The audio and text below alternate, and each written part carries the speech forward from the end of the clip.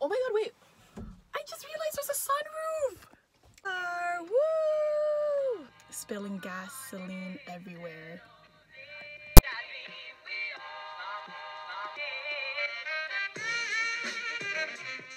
So I'm with my sister right now and we're on our way to get my new car. Woo! First, I have to get all my junk out of my car though. I keep a lot of reusable tote bags there and also an emergency bag filled with clothes because you never know when you're gonna need like a dress or extra pajamas to go somewhere. So since we're gonna be handling a new car and of course there's like the COVID-19 happening, we're gonna bring some gloves, face masks, and Clorox wipes to clean it down before I take the car home with me. Why is she talking? Honestly, I don't have any high expectations though because it is like, it's not gonna be like top of the line, I'm pretty sure, nothing new or anything, but it's still exciting. I think it's still an exciting process. Saying goodbye to my old car for now. It's done me well.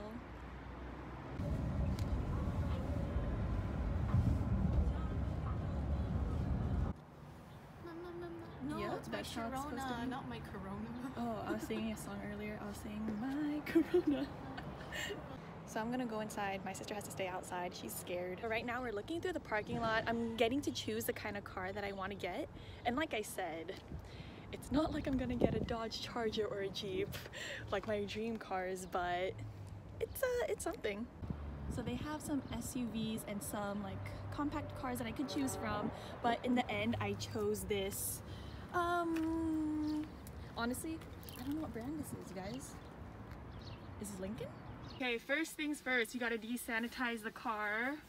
I don't know who touched this beforehand, but oh, good thing we have all this stuff. Honestly, leather seats, what a power move.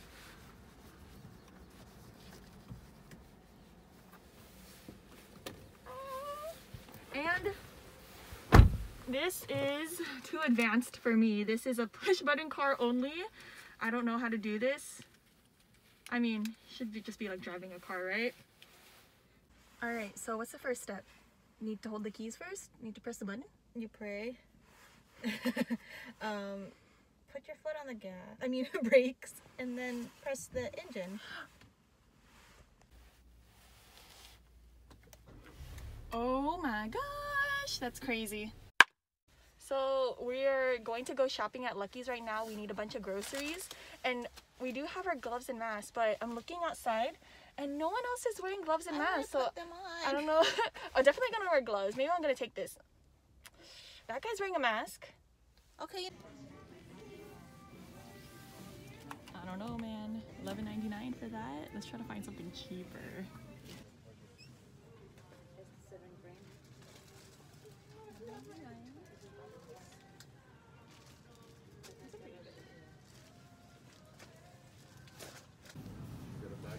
Can't find what we need here.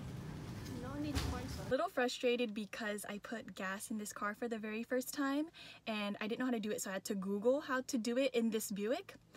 And then, long story short, ended up spilling gasoline everywhere. Looking at something on my car, it looked like I was almost empty right here, but because of my height, I didn't see that this is actually where the gas tank thing is. So, damn.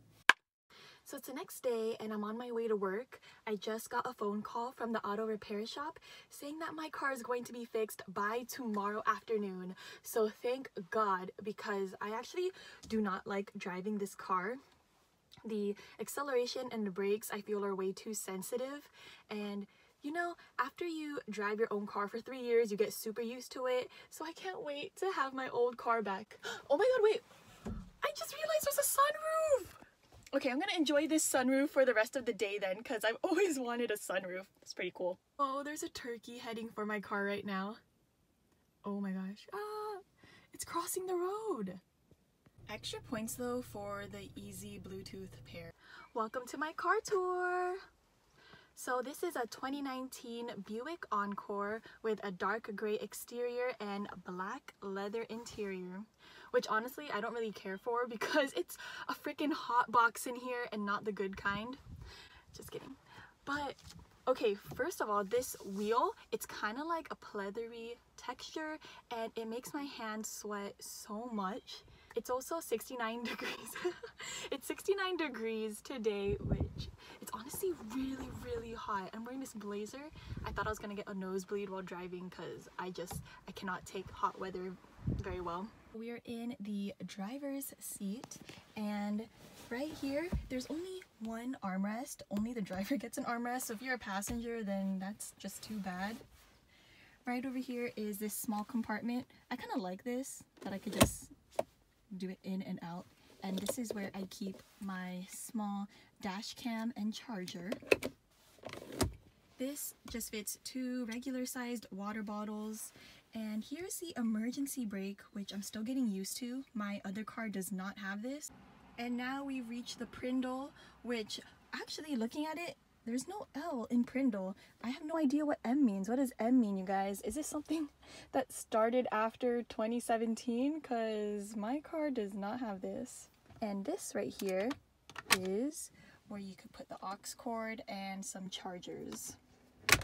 I got my backpack right there, and this is the glove compartment where I keep the insurance and whatnot. I found a scrunchie in my backpack. Is that nice enough for everyone? And here's my favorite part so far, which is the skyline. My other car doesn't have one. I think it's pretty cool, especially at night, but look at all the stars.